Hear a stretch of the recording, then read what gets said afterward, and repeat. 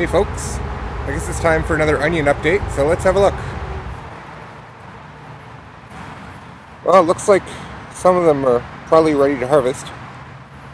That's one of my bigger ones.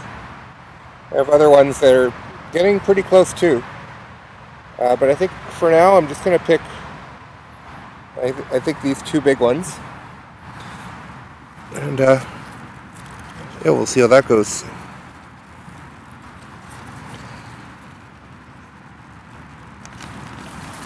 Oh, there we go. I think that looks pretty good.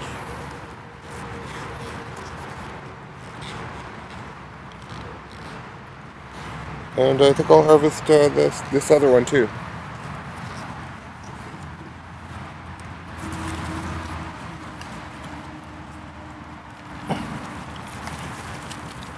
They come out really nice and clean. It's a nice shape to these. I'm pretty excited to try them. Never actually had these kind of onions.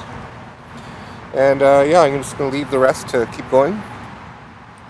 Might even see if they'll grow a little bigger than these, but I'm just really anxious to try them.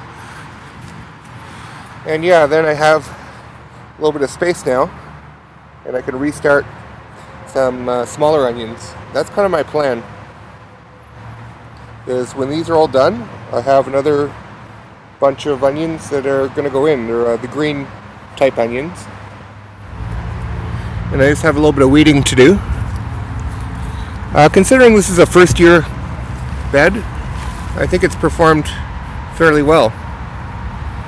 I basically made a mix similar to what they talk about in books like The Square Foot Gardener.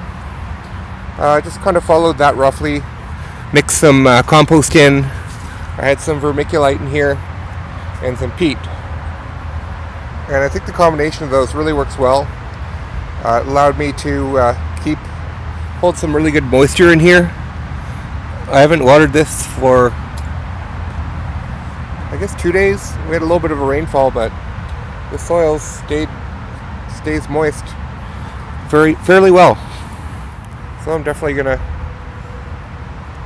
keep using this one for onions. I'm probably gonna rotate eventually, but I don't believe you have to rotate as much as some people say.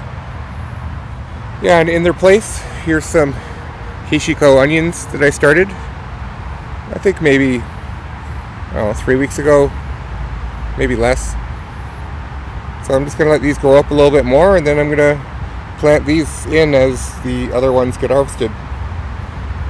I'll have a little bit of a continuous harvest. So that's it for now. Thanks for watching.